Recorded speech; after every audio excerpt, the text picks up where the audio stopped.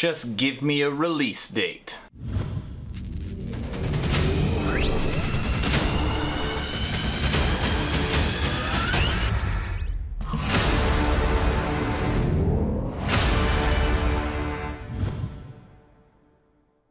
Hello everyone, and welcome to Action RPG. I'm your host Aaron, and for today, we are finally taking a look again at Warhammer Odyssey. No, I did not forget about this game. And no, I am not huge into mobile MMOs. But one game in particular that I've had my eye on for a long time, Warhammer Odyssey. I've got a fairly large size group of friends, and every once in a while we will start a game together on the mobile side of things, and this is the game that we've been keeping our eye on. And for today, what we're going to be talking about is the dev Q&A, where we got some new information based upon the quest line and really what this game's progression system is all about. But first, if you're new here, welcome. Here at Action RPG, I stream, I do tech reviews, I cover major gaming news, but the big portion of this channel, all things Action RPG. So if you grew up loving the Diablo series, if you're a fan of top-down isometric hack-and-slash style games, you are in the right place. So please consider subscribing and supporting smaller channels. Alright, let's get on to the Odyssey. As always, I will share my thoughts. Please feel free to share yours in the comment section below. Here we go. Alright everybody, so let's jump right into this. Right now I'm on Mmorpg.com. This is an article written by Kevin Chick, and this is an exclusive interview from the developers at Warhammer Odyssey and Mmorpg.com. I'm going to skip all this intro stuff and just jump right into the questions. Will there be an overarching storyline for players to experience? Answer: yes, there is a main storyline, and it will continue over planned episode content releases in the future. Okay, so they plan on continuing the storyline through episodes. Nothing unique there. Can players expect to see many side quest lines or region storylines? Answer: absolutely. While the main storyline is to be a thread that will continue throughout the game's life, it likely won't always be the player's focus of attention. Okay, so there's going to be obviously more to do in this game than just the regular storyline quests. Okay, so far so good, but normal. What will the primary method of advancement? Questing, grinding, or a combination of the two? Answer: there will be an ample opportunity for both. If you want to get the most out of this game, you'll need to split your time across a few different activities. Okay. Not very detailed answer, if you noticed on that one. So questing, I mean, everyone understands what questing is, but grinding on mobile MMOs normally have to do with autoplay, and this game is not going to have that. Will players be able to achieve max level by questing alone, or will completing quests only get them so far? Great question. Answer: quests are a great source of experience to level up, but they probably won't be able to reach the end game from the main quest line alone. So normally you have to do some grinding. There's going to be, in mobile MMOs, there's always like events.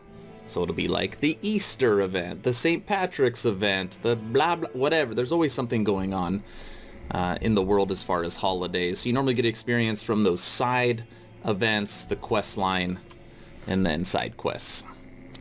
Will quests be arranged in hubs or mainly be in a linear storyline taking the players from one place to another?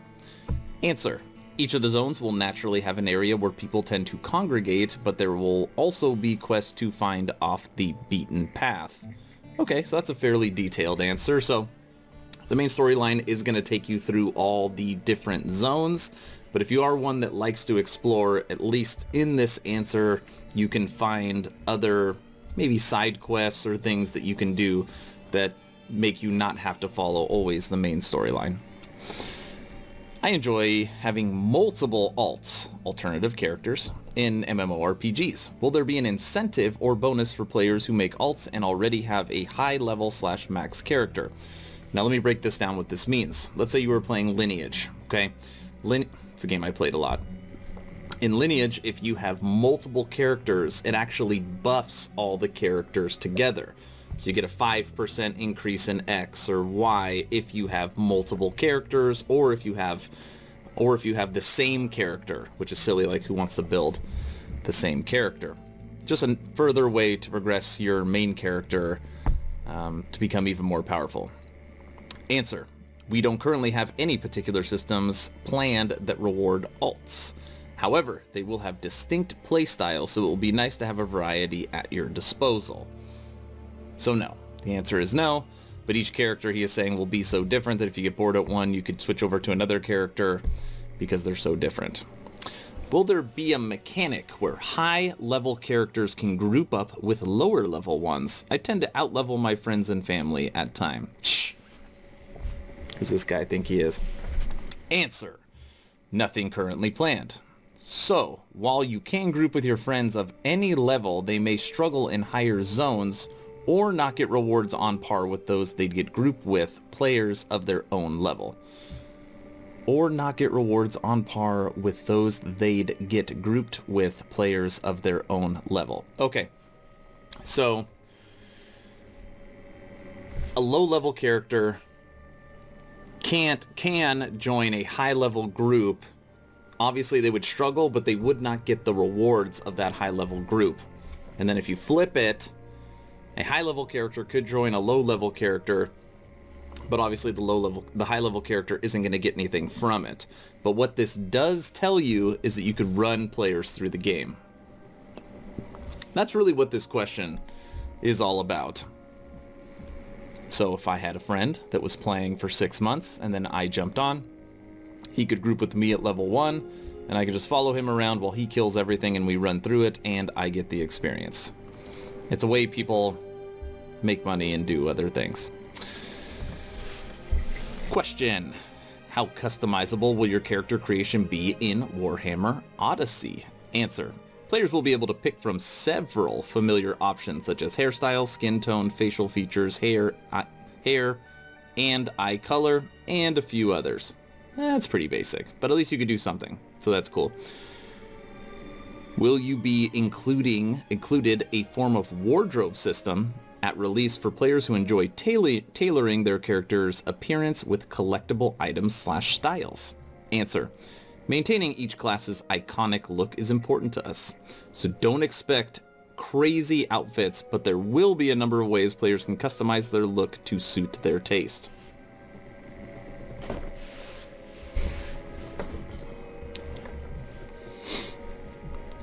When I see that,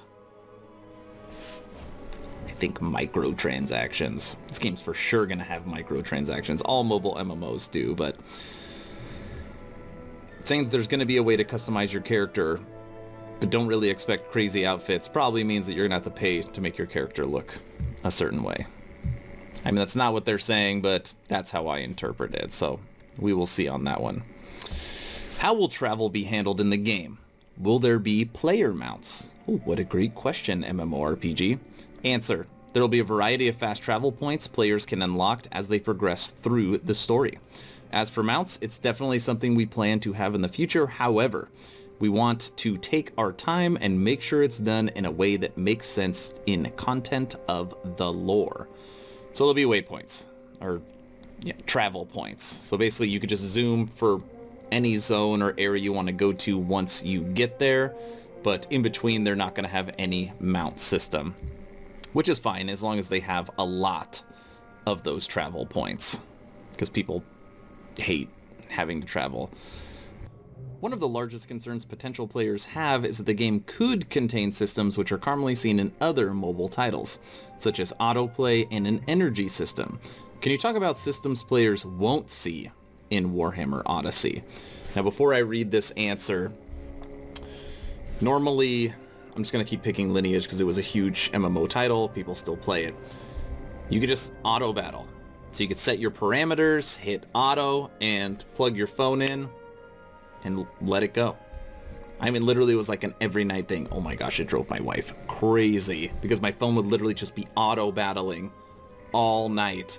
And then if it wasn't on, I would like wake up and like go turn it back on to auto battle. So literally the game plays for you. I mean, there is things that you have to do, like all your daily assignments and stuff, but it auto-travels you to the area, it'll auto-complete the quest for you, and it'll auto-battle for grinding. I mean, that's how most mobile MMOs are. And if you haven't played one before, like, it sounds silly, but once you do it, it's like, oh yeah, this is convenient, but it ends up taking really the fun out of the game. And the energy system is just normally like, oh, after a certain amount of time you have to rest, or you have to pay to get more energy when you're playing. You know, almost like forces you to take a break or to spend money. Answer: you won't find autoplay or auto combat features, nor is there any form of energy system that gatekeeps players from continuing to enjoy the content they want to play. So this sentence right here is what's keeping me and my friends from not writing off this game, because we want to play that we could show. We want a game that we could play and show our skill that doesn't have auto battle on it. But it is interesting. This isn't actually ultra specific. This doesn't mean that you can't auto travel. Auto play, auto combat. We'll see. Auto travel isn't terrible. Any chance of seeing a PC port at some point in the future for players who prefer not to use a mobile device to play the game? Answer: never say never, but we want to make a really enjoyable mobile experience first. They're not going to port this game to PC. If you read the comments below, a lot of people want it to be ported. They're not going to do it.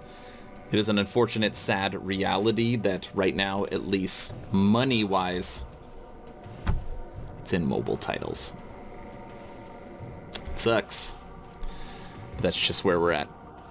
Okay, so let's wrap this video up. Decided to cut out the other questions. It basically just talks about NPC characters that you interact with throughout the game. It was pretty boring, but I'm going to link that interview in the description below if you want to go through and read the rest of the questions. So, I know I kind of gave my opinions question by question, but I just kind of wanted to give a conclusion now. So, I know a lot of people out there hate mobile MMOs, but if you plan on playing mobile MMOs and you specifically like the Warhammer universe, so far this is the best you're gonna get. Even possibly just MMO mobile in the future. So characters look good, build diversity looks good, no auto questing, so you actually have to use your own fingers to play. I think it's going to be a pretty good title. So far, almost no red flags from... This is the third time that they've done a dev Q&A. So, if you have any questions, feel free to email me or leave it in the comments below. I am building a clan, guild, whatever it's going to be for this game at launch. I'm hoping to have a top, let's say, clan when this game comes out of... however many players it's going to be allow me to build it. So if you're thinking about playing this game and get into it early, just feel free to leave a comment below and I can get in touch with you, or shoot me an email. If you're looking for any more of my content, it's going to be popping up on the screen now. What I am on right now is Warhammer Odyssey's website, and I'm going to link that in the description below as well, because you could still pre-register for this game. So that's all I got. Stay safe, stay home. Aaron, out.